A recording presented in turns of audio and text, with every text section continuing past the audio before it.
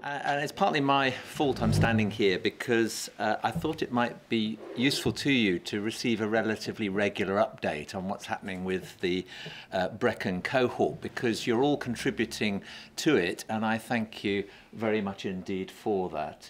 So what I want to do is to remind you a little bit about how the Brecon Cohort works. And this is our diagnostic database that is integrated into SAIL in Swansea University. And the individuals within it are then anonymised, but in a way that allows us to link them to the same individual in other data sets. And we've now started using this to look at things like we've published recently on mortality, on hospital admissions, on the contact that young people are having with their GP in the year up to diagnosis, and on pregnancy outcomes. And what I wanted to share with you today is a presentation that I made to the BSPD relatively recently, looking at alcohol-related outcomes.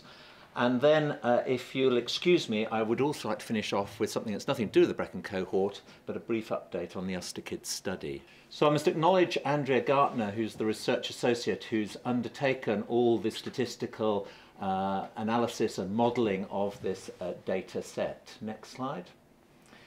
So why are we interested in diabetes and alcohol? Well, I probably don't need to tell you, but firstly, alcohol-related harm is a major policy focus for the Welsh Government. And we know that in young people with diabetes, there's an increased risk of hyperglycemia. But perhaps less well known, chronic over-ingestion of alcohol is associated with poorer glycemic control, recurrent admissions with ketoacidosis. But we have very little data on how it affects our young people. There are a few anecdotal clinic-based studies published in the literature, but almost no information about how big an issue this might be. And it's important because we do focus in the teenagers in educating them about how to drink alcohol safely, but we don't really know if it's working. So what we've been able to do is we linked our Brecon cohort, which at the time of the analysis consisted of over 3,500 people diagnosed with diabetes under the age of 15. And we know it's a pretty complete register of all people with diabetes in Wales. And we have been able to link this to the patient episode database for Wales, which is the database that documents the reason why people have been admitted across Wales. And we've been able to compare how often this occurs with the other 1.8 million people born at the same time who've been living in Wales but who do not have diabetes. It's quite a complicated data set to analyse because you have to work out what do you mean by somebody with diabetes. This is easy. Somebody who was diagnosed before the Brecon cohort started obviously has had diabetes throughout the whole analytical period. But this individual who's diagnosed halfway through our time period has to be analysed as somebody who did not have diabetes up to the moment of diagnosis, but then clearly did after diagnosis until, in that case, they moved out of the area. So we've compared the alcohol-related admissions of those who do not have diabetes with those who do. The statistics that underpin this are complicated, and I don't profess to fully understand them, but it's what's called a multi-failure time to event model, the Prentice-Williams and Peterson total time model. And it stratifies on prior events, and it allows us to look at the influence of age, the influence of social class, and so on. And what we did artificially was to divide our diabetes cohort into two groups. The 40% more deprived on the basis of Townsend scores, and the 60% who were less deprived based on the same scores. So this is the data set that we've been looking at. So in the type 1 diabetes cohort, you can see that we had 248 hospital admissions during the time period that we undertook this analysis. And this compares with 37,500 admissions with alcohol-related coding in the non-diabetic population. So clearly, this is a cause for concern, and many of our young people are unfortunately being admitted following ingestion of alcohol. So if we take the base risk of being male, you have a reduced risk of being admitted if you have diabetes and are a girl. If we take the base case of being admitted as being 11 to 13 years old, then unsurprisingly, these older age groups of individuals with diabetes are significantly more likely to be admitted, more than twice, as you can see. There was clearly a social class effect. Those coming from the more deprived postcodes were more likely to be admitted than those with less deprived postcodes. And the headline figure is that you are 78% more likely to be admitted if you've got diabetes than if you don't. So this slide shows the risks of being admitted by age group along the bottom here. And on the left, we've got those without diabetes. So the base risk is taken to be 11 to 13 years old without diabetes. And we've divided the data into the less deprived, shown as squares, and the more deprived, shown as triangles. And you can see that in non-diabetics, the risk rises through the teenage years and peaks in the young adult 18 to 22-year-old age range. And if you come from a more deprived background, you have a higher risk of being admitted, up to 4 times the base case. If you then come to the right here, this shows the data for people with diabetes. And you can see, as you would expect, the very young individuals are very unlikely to be admitted with alcohol-related codes. But then there's a rapid rise, but unlike the non-diabetics, you're more likely to be admitted with diabetes in the 14 to 17-year-old age group rather than the 18 to 22-year-old. And what you can't see in our diabetic cohort is a social class effect. It seems that your increased risks are equally likely whichever deprivation category you come from. But you'll also notice that these numbers here, the hazard ratio of being admitted, is significantly higher than if you don't have diabetes. So in conclusion, I think what we've shown is that our young group of people with diabetes have higher and earlier risks of being admitted with alcohol-related coding. I've shown you data that it peaks at a younger age, 14 to 17 years old. And it's made me wonder whether this is because, as paediatricians, we have a reduced threshold for clinically admitting these young people, unlike our adult diabetology colleagues. It's interesting that we don't see the same effect of deprivation in those with diabetes, but it's disappointing to see this overall increased risk despite the efforts we've made over the years to educate young people with diabetes to drink safely. And I think it's timely that there's a new education component to Seren coming on stream as I talk, because it would be nice to do better than we do. But maybe it just reflects the problems we have with teenagers, the risk-related behaviour and the challenges we experience in optimising diabetes control at this age group. But I think I'd like to suggest it's something we should audit.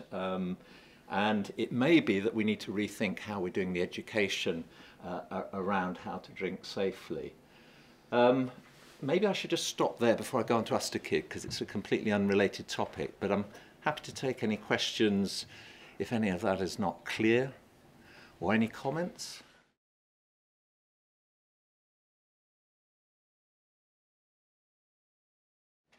Yeah, we're going to look at the length of time, because there is some suggestion that those with diabetes are admitted for shorter periods than those without diabetes, which might imply a tendency to admit for observation or brief period of observation. I don't think the former are categorised, are they, on PEDU, if you're just seen in casualty and go home from casualty?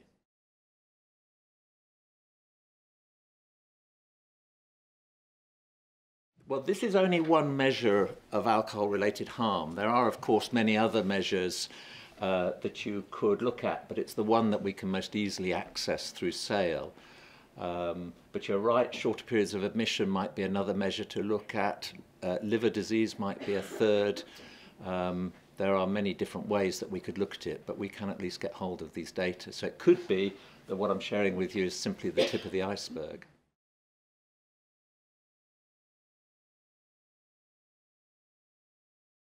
Yeah, I don't know. We haven't looked at those. I mean, I focused on alcohol, if only because it's it has got specific resonances if you've got diabetes, and we do spend some time trying to help our young people deal with it safely.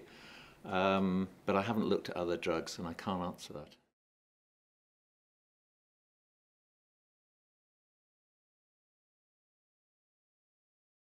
Well, I think there's probably clinical anxiety. I think we certainly worry, don't we, about the metabolic implications for a young person who's very drunk, who's on insulin.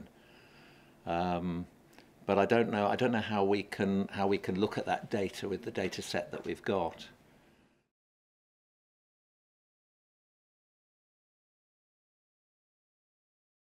I mean, it does suggest we need to be talking about alcohol in the early teens and not leaving it too late.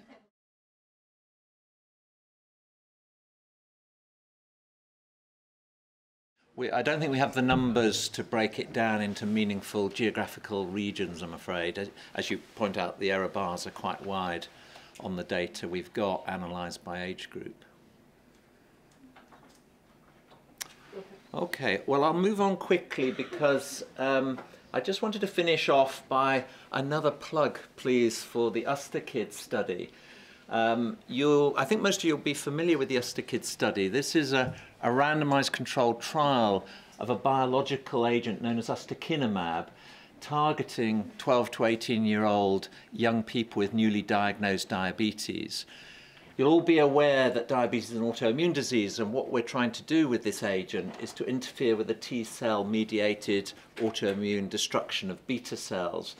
The aim is to try and increase the length of the honeymoon period, because we know that prolonged periods of really good control may have important implications for your risk of complications later. So it's a double-blind phase 2 study.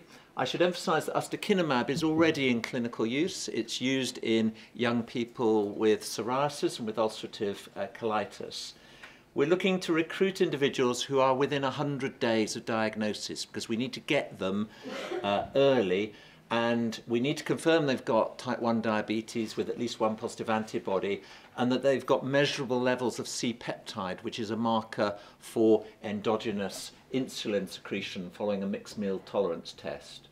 And to encourage people to take part, the randomization is 2-to-1 in favor of ustekinumab. The medication is given by subcutaneous injection at week 0, and then every 8 weeks up to 44 weeks. So they get 7 injections, and the primary outcome a year after starting treatment is the mixed meal tolerance test C-peptide secretion, to see to what extent we've been able to preserve endogenous insulin secretion. Next slide. We've got a whole range of other secondary outcomes. So we're looking at a range of other metabolic endpoints. We're of course interested in safety, because we're manipulating the immune response, although we believe safety not to be an issue. And we're very interested in the patient-reported outcome measures of both participants and carers. And there are also plans to look at other measures of what constitutes endogenous insulin secretion, perhaps using urine samples or dried blood spots taken by patients at home following meals. And we're collaborating with King's College London, who are looking at a whole range of very fancy immune markers that might uncover the pathways that are proving beneficial should ustekinumab be proved to be so. So we've now got 14 sites open as of the end of last year. And for those of you working in Wales, we've got sites in Cardiff, Swansea and Chester, who will be very happy to receive contact from you. We are aiming to get 72 patients into this study to give it sufficient power. And the update is we've consented 40, so we are about halfway. We've randomized 33. We've only had to let go of 3 who didn't have either enough endogenous insulin secretion to be eligible, or in whom we didn't confirm a diagnosis of diabetes. So you can see that we've now got a couple of individuals who've gone all the way through the trial, and increasing numbers at earlier stages in the trial. We lost 1 patient prior to beginning treatment who changed their minds about taking part in the trial, and one patient stopped treatment prior to visit 4 but has agreed to allow us to continue to collect data on outcomes. So what is the data that we're collecting? Well, the dried blood spots, they're completed weekly up to 28 weeks and then monthly thereafter, and we've managed to get more than 50% adherence to that. We're asking them to wear a freestyle Libra for at least 2 weeks before visits, and we've got very good adherence, probably reflecting the fact that this is becoming one of the standard ways of monitoring blood glucose for young people with diabetes. And we've got very good completion of the patient-reported outcome measures. So, adverse events. Well, the headline is that so far, touch wood, we've had no serious adverse events or suspected adverse reactions to date. We've had 71 adverse events, but these are minor. These are things like headaches and migraine. We've got pretty good completion of the diaries. And it's really just a plea, if any of you have any newly diagnosed patients who you think might be interested to take part in this study, we're very happy to hear from you. There's my email and phone number. Getting your patient involved with the Ustakid trial doesn't mean you lose control in any way clinically of them. We simply see them for the screening and the administration of the ustekinumab, and we refer all queries regarding management back to the referring clinical team. And certainly in Cardiff, we've had 7 or 8 patients from outside of our area, and I think it's fair to say it's worked pretty well. So if any of you have any such patients, if you contact me, I'll give you the website address that patients need to self-refer into the trial through. It contains a video and extra information that gives them a bit of insight, and we would warmly welcome their participation. Thank you very much. Thank you. Yeah.